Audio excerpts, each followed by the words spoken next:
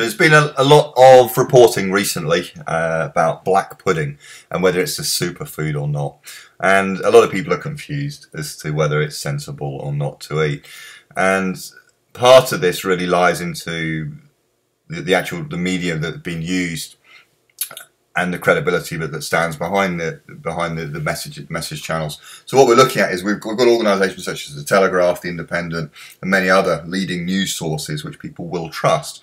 And you hear things such as it's surprisingly good for you, and fried breakfast lovers are rejoicing as black pudding has been reportedly joined the ranks of kale and blueberries and pomegranates. We can look at some of these in a moment. And people will think, really, that seems a bit ridiculous. You know, everyone knows it's full of fat. But then they're thinking, well, this is what causes a conflict. They're featured in credible publications, so it must be true. And this is why people get confused. The first thing I think you need to look at with this is what defines a superfood. Most people have no idea, but they like the word. They like to think that they're eating something great. They certainly want to tell people they're eating superfoods, including their own conscience. And the thing with the conscience is if it thinks it's doing good things, and people love to hear good things about their bad habits, well then great. That's all the better. So let's look at a definition of superfood, and the best that I could find was from Wikipedia, actually. And Wikipedia is not always the best source, but in this instance it was a very good, succinct definition. It's saying superfood is a marketing term used to describe foods with supposed health benefits. There's two bits and pieces in it that I pick out. One is marketing and the other is supposed. So what we've got there is we're saying it's a marketing term, so it's designed to help the product be sold, and supposed is simply implying it. It's subjective. It's not objective at all. It's quite a good definition. At that point, I would stop. I would say, right, I don't now know whether this is going to be good for me or not, because it's just a marketing term. That's it. So what they're doing here, and this is the way it's been spun with the marketing, is we're saying, well, okay, so black pudding's got lots of zinc and potassium, calcium, magnesium, iron, and protein, and yes, it does. Do you need those things? Yes, you do. Are they good for you? Yes, depending on the amount that you consume. So it's a little bit more complicated than that. Keeping this subjective, you can't consume black pudding and only consume this. You have to consume the whole food. It's very difficult to pull these things out without some specialised equipment, and that's just not going to happen. So we have to think about it. Okay, so the health benefits of consuming these foods are there, but there's more to it. And what I'm saying with that is, if we look at it, what is actually in this food, we have to think about it. And we have to be careful with these sorts of things, because there's a lot of trends that will rise. You know, a lot of these media reports are also saying how black pudding contains almost no carbs. Is that a good thing? People don't know. People have no idea. So we take this simply and we look at the data. Whenever I approach something and somebody says this is good for you, this is bad for you, should I eat this, should I not, we refer back to the data. It's always going to come down to the data. If you understand a little bit about food marketing and the way foods are put together and marketed and put on shelves and positioned in terms of whether they're sensible to eat or not, ignore every single thing on that packaging apart from the ingredients and nutrition facts. Everything else is purely marketing and doesn't have to tell the truth. Nutrition facts is the only thing that has to tell the truth, and even then it's still quite complicated for most people to understand. So really what you've got, 100 grams of black pudding, you get 379 calories, of which 311 come from fat. That's a lot. So it doesn't really take a genius to conclude that over 82% of calories in this food come from fat. How do you work that out? Well, you go into a calculator and you take 311 and you divide it by 379. So we've got 311 calories from fat, total calories 379, and you multiply that result by 100 to get a percentage. That's your answer. How many calories come from fat in terms of percentage? Almost 88, it's pushing 83% of the calories in this food come from fat. That's a lot. That's a huge amount. It's extremely high fat food. And again, I'm not trying to say fat is bad, because I'm not. We need fat. But in terms of how much do we actually need in terms of percentage from calories, well, about 3 to 5% is what we're looking at from the leading research. And that this has been done over long-term studies and large studies as well. That's all you really need. Anything extra, your body will tend to store as body fat. So you'll actually end up wearing this fat. That's what will happen, unless you burn it off. But you're going to struggle to burn it off, as a lot of calories, huge. Unless you're running marathons, you're unlikely to burn that sort of energy off. And certainly the average person will not be able to do that. And a lot of these fats, as well, these saturated fats, they're really difficult for the body to break down. Really, really difficult because of the way that the bonding works within these fats. They can't break it down so easily. So even if you start to burn this off, it's still going to be a struggle. The cholesterol is through the roof. The sodium is even worse. And when you understand the chemical formula, sodium chloride to NaCl, you can work out how much salt that is. This has been positioned really almost to dumb this down with the amount of sodium. Actually, what you're looking at in here is you take this 680 and you multiply it by 2.5. That takes it from sodium to salt. That's how much you're getting. It's 1,700 milligrams, 1.7 grams of salt in 100 grams of this. And 100 grams is not a huge amount. It's about 4 small slices. So what you've really got going on here is, yes, you've got a food which is good in terms of the minerals that you take from it, but you've got a food which is extremely high in fat, extremely high in cholesterol, and absurdly high in salt. And virtually no carbohydrates, no fibre, and that means you're not going to get very full from eating this. So you're probably going to be hungry not soon afterwards. Not sensible at all. And this is really the points that I've made on here. I've actually labelled this. I've said it's not a superfood. I would actually go as far as to say it's a stupid food, and that's in no way just having a bit of fun with it. If you eat this and you understand this data, which I'm about to show you, then I would say essentially you're being stupid. It's not a smart thing to eat because of all these different reasons that we're talking about. And we have a look at this, but you can see why people are confused. I mean, this website, The Telegraph, is an incredibly credible site. And you look at this, and you've got it here. When people read this, they think, wow, that's sensible. They really do. I mean, this was pushed forward by another journalist here who writes for another newspaper.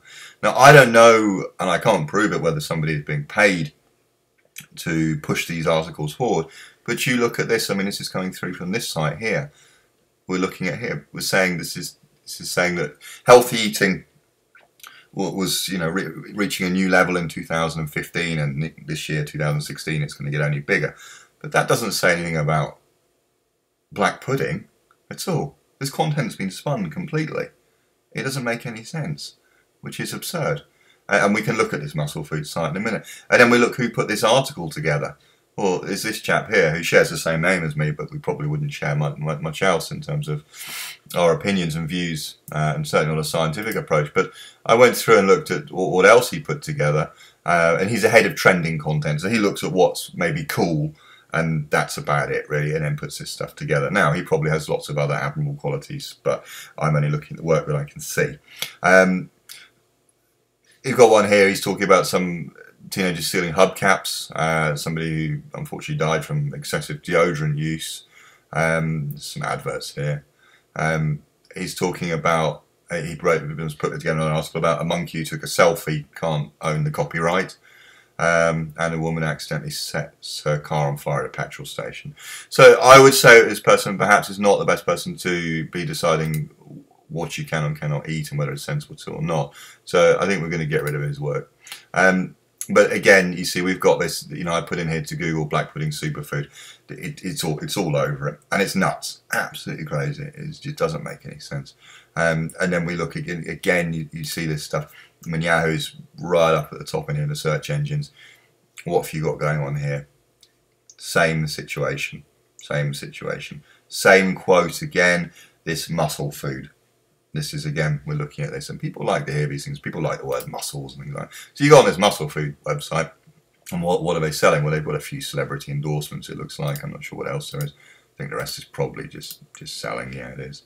And you look at what are they actually selling? Well, here you go. So it's a protein peanut butter pralines, high protein cheesy garlic bread. You're going to know that these things are not going to be good for you. You're going to have an inkling, and you can see that. So here we go, and across it's all the way through. You can order some meat stacks if you wanted to, some high protein nuts. Well, nuts are high in protein anyway. I've never seen low protein nuts, so I'm not really sure what that's intended to do. And this is not to be unprofessional, it's just to show you where somebody's pulling this evidence from. That's what we're talking about. Where are they leaning on for their credibility? You go forward with this, and this is all meat as far as we can see, and then you get the supplements start to roll out as well. What they're not selling is any statin drugs. That would probably be quite a good complement to add on to this. You can also buy some t-shirts as well. I would suspect that people who eat lots of black pudding probably wouldn't look like this. I would be very surprised if you could start to see the abs come through. And then right at the bottom here goes the vegetables. This is sort of corporate social responsibility, as I deem it. But anyway, we'll go through and let's look at the data, because that's what this is really about. So what have you got? So your four small slices make 100 grams, typical serving. People probably eat more than that. That's the label that we looked at earlier. Look at these sort of charts and these prisms that are really useful, actually, just for feeling quick data. This is a great site, actually. Yes, it's got adverts on it, but that's just to fund it, because it's essentially a not-profit. But it's nutritiondata.self.com. We look at this. Well, what happens when you get scored from 1 to 5, and they give you these fullness factors, and then they give you this sort of, you can move it around. So it's very, very high in fat, protein not overly high, and very low in carbohydrates. So you get a very low glycemic load, which people might think, oh, that's a great thing to do if I'm diabetic. Well, actually, no. Diabetes is not caused by carbohydrates. It's only once people have a diabetic problem that then they have to be cautious with the carbohydrates that they eat. The actual disease is caused by eating these foods which are very high in fat. So in terms of weight loss, well, it's not good at all. And in terms of optimal health, it's not good at all. It's scoring very poorly. And weight gain is sort of starting to creep up, but it doesn't really count there. The reason why is because people probably wouldn't eat this very often. Although it's said it's a breakfast staple, apparently, in a lot of parts of the country, but I don't think that's true, and I've travelled extensively. The nutrient balance they're looking at here, when you look at this nutrient wheel, yeah, okay, it is very, very high in the sodium, okay, and that's fine. These are minerals on this side, these are vitamins on this side. Very few vitamins at all.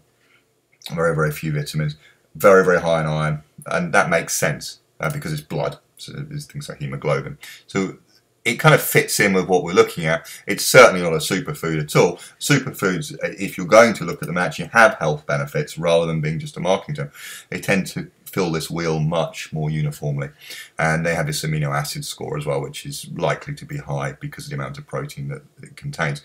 But important thing to take from this is per calorie, what's it made up in terms of percentage, and the fats are just absolutely dominating, just wiping everything off the chart here. You look at another food, for example, potato. What about potato? Now, look at this. Lots and lots of carbohydrates.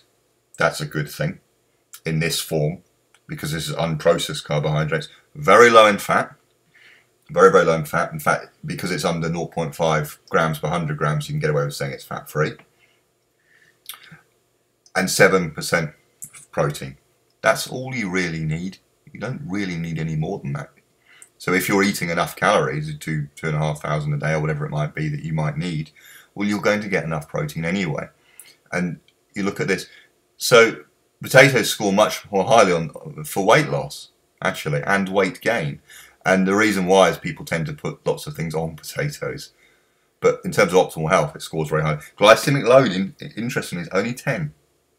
Only 10. It's not high on the glycemic load.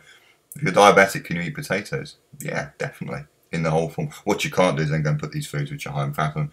And look at this. This is a much nicer wheel when we look at this in terms of the nutrient balance. Potatoes far closer to being a superfood. And look, interestingly, in terms of the quality of protein from a potato is higher than it is from this superfood they call black pudding. That's important. Very, very important. So if you want better protein, don't eat the black pudding, eat the potato. And you're going to get all these benefits as well. You're going to get all these vitamins as well as the minerals also. That's an interesting one to look at. And then we can look at kale, which has been reported to be up there as well. If I go back to what I've written here, you look at this, they're saying that, where did I put it? Just up here actually. So they're saying that fried breakfast lovers are rejoicing as black pudding has reportedly joined the rank of kale as a superfood. Wow. Let's look at kale. So right up on here, in terms of being more filling and having nutrients, foods that are further along here and up here are much better for you. The breakdown is nice and nicely weighted towards the carbohydrates, so you can feel full. Relatively low on fat, and it's got a good amount of protein. Very high in protein, actually. Glycemic load right down there. Off the charts in terms of weight loss, optimal health, and weight gain. You're not going to gain weight if you eat kale. And then you look at the nutritional facts information here as well. It's incredibly good. I don't need to go through all the details of this. And then you look at this, wow. I would say kale probably could be deemed as a superfood. And again, protein quality higher than black pudding. Powerful. Very, very powerful. And then there's one more which I took was blueberries because they'd also been mentioned. Blueberries not quite as high up on it as the kale, but where is it? Remember the black pudding was down here. So this is right up there. Good. Good in terms of weight loss, optimal health, and you could gain weight because there is a lot of sugar in blueberries, and they're very easy to overeat on for that reason. So you could get through blueberries very quickly. But interestingly, the glycemic load is very low, and the reason why is because there's a lot of fibre, and so it's going to take a long time for you to get that sugar into your body, rather than just consuming refined foods such as these cakes and pastries and all this other nonsense and these sweets and candies and whatever. So the balance, and again the wheel is a lot more sensible. When we look at this, you get all vitamins and minerals as well. The amino acid score is lower, but people wouldn't tend to eat blueberries for protein as such. But from a holistic sense, it's a far more sensible thing to be consuming. That's really all I wanted to show you on this. The conclusion to this is very simple. Black pudding is not a sensible thing to be eating. If you eat it, it will increase the chances of you having premature death from all sorts of nasties, be it coronary artery disease, type 2 diabetes, obesity, and it's certainly linked to many different types of cancer, particularly bowel cancer, which is what the World Health Organization showed last year. They're a much more credible organisation to trust when it comes to information on the foods that you eat. There's still not all the information's come out, but most of it is.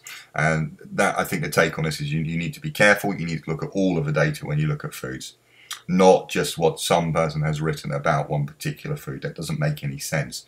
That's not the way nutrition should be approached. So thanks for watching. So hopefully this is useful. Subscribe to this if you want to. I think it's helpful to do so.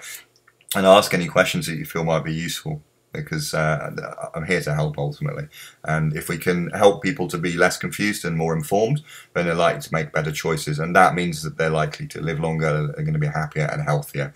That's the goal of this, not to sell a particular product, as may have been deemed in those articles that we looked at from those newspapers. Anyway, thanks for watching. Cheers.